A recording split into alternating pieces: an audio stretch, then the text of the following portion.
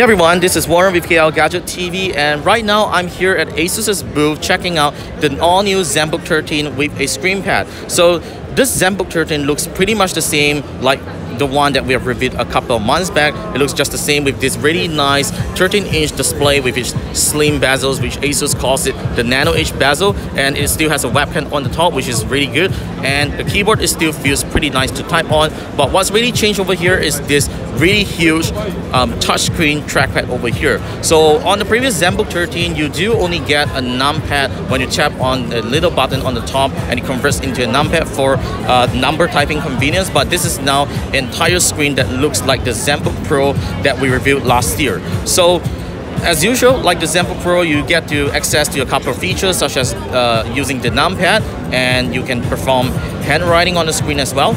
There we go, you can do some handwriting over here and inputs onto the screen. And the other thing is that you can also access your Spotify. So instead of calling out Spotify on your main screen while you're working, you can actually control your Spotify through the trackpad over here, which I find it pretty intuitive if you don't want to miss out anything on your main screen here. And it's pretty cool. You just simply touch. It's a little small for starters, but then you will get used to it. I find it to be very easy to control. So yeah, so let's close Spotify. So once you close it, it goes back to this main screen over here, and you do get other features such as KKBox, Color Multicam, my ASUS, and even play Candy Crush on this thing here if you so want to.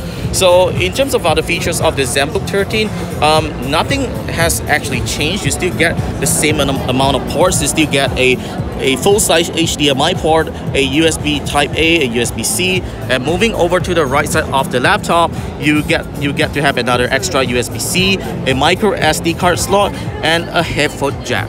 So yep, another little update is that instead of the rough edges that we have on the previous ZenBook, this is now a chrome line that runs over it, which actually looks pretty nice.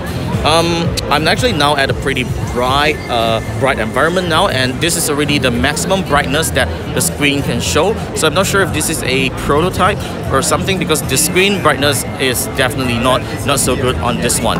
So yeah, this is the ZenBook 13 over at ASUS's booth in Computex 2019. Stay tuned for other laptop hands-on. If you want to check out more, subscribe to our channel, KLGadgetTV, and I'll talk to you on the next one.